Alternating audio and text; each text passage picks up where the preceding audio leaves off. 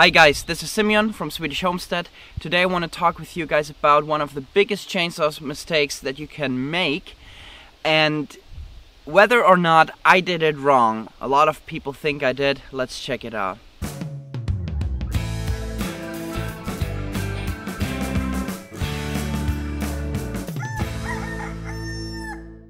One of the first ever videos that we filmed here on the Swedish Homestead channel was me doing a video on how to properly cut down a tree. The video wasn't by any means perfect. I just want to say again, that was one technique, and you can have other good techniques. The problem was that when I cut into the tree, many people were freaking out and saying that I did the unforgivable chainsaw mistake number 1. Let me show you what the people think I did and what I actually did. So on the chainsaw, obviously the chain is spinning around, and when you speed it up, you have the pulling chain here and the pushing chain on top here. And so this gives the effect that when you put your chainsaw into a tree or into a log with a tip, that from the speed that it's spinning at, the chainsaw is gonna jump up like that. It's called kickback, and that's why it's so important that this safety feature here exists. Now, when I cut down the tree on the video, and you can check it out if you click on the link in the description or on the screen here, and you go to minute 10:07 about, you will find that people think that I put the tip of the chainsaw bar into the tree to make this final cut here, and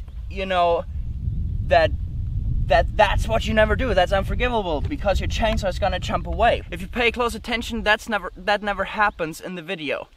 And the reason for that is that I didn't put the tip in it like this. You see, the safest way to enter your chainsaw anywhere is to go like this and enter it into the tree, if you're gonna do that. What I did is I entered it into the tree like this. And that is also safe. It's a little bit more advanced. I wouldn't recommend it for people that are not so experienced and want to stay on the safe side of things. But the thing is that I never entered this chainsaw like this. I entered it first like this with the pushing chain, not on the tip. And when you had it in the tree, then you can turn it around, because now you have the whole tree here to protect it from kickback, and then you can enter your chainsaw. So I hope this helped to clarify a few things, and also to show you guys how you can enter your saw bar from both directions if you do it the right way, with avoiding kickback. And if you're new to the channel, if this is the first time watching, check out all the other videos about forestry and about the chainsaws with my brother Tim, who is an arborist. It's gonna be very useful. The channel has also lots of other things to offer.